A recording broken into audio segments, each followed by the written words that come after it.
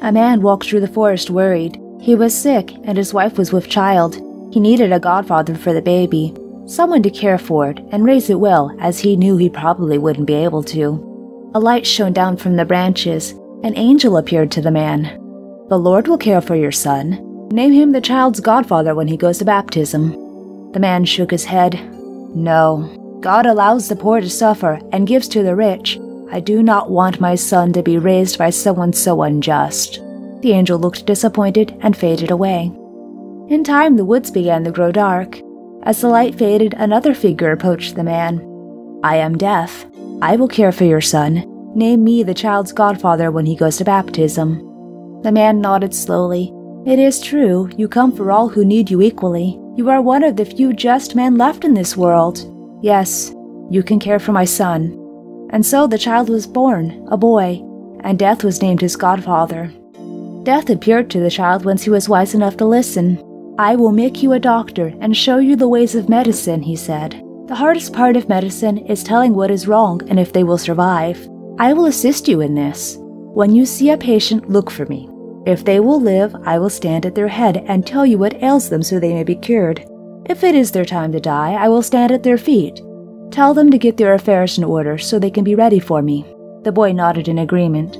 Godfather Death taught him all the secrets of medicine. Soon he became a renowned doctor. He treated the rich and poor alike with compassion and certainty. He was never wrong.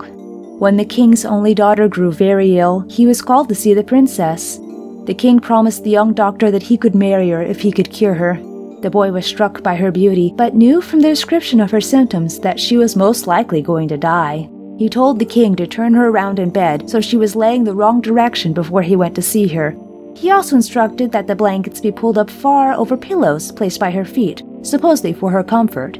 The king agreed. When the boy went to see the princess, it appeared as if she was resting uneasily amid a pile of pillows. The blankets were piled up above her head. The doctor pulled back the blankets from the foot of the bed and gazed at the ill princess. Death stood by the head of the bed. Death glared at the boy. Just as he was about to speak, the doctor passed out.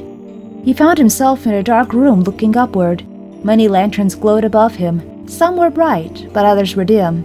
"Where am I?" the boy asked. Death appeared to the boy. "This is how I see the world. Every lantern is a person. When their time is near, the light grows dim until it flickers out. I lead them away from this dim place to where there is only light. From there, they will glow eternally. Take heed, boy. Everyone has a time, including you. You may have tricked me once, but do not do it again. I must be just with everyone, you included. I will not be able to warn you a second time." The boy reawakened, surrounded by the king and his attendants. The king wiped his brow nervously. "So, will she live?"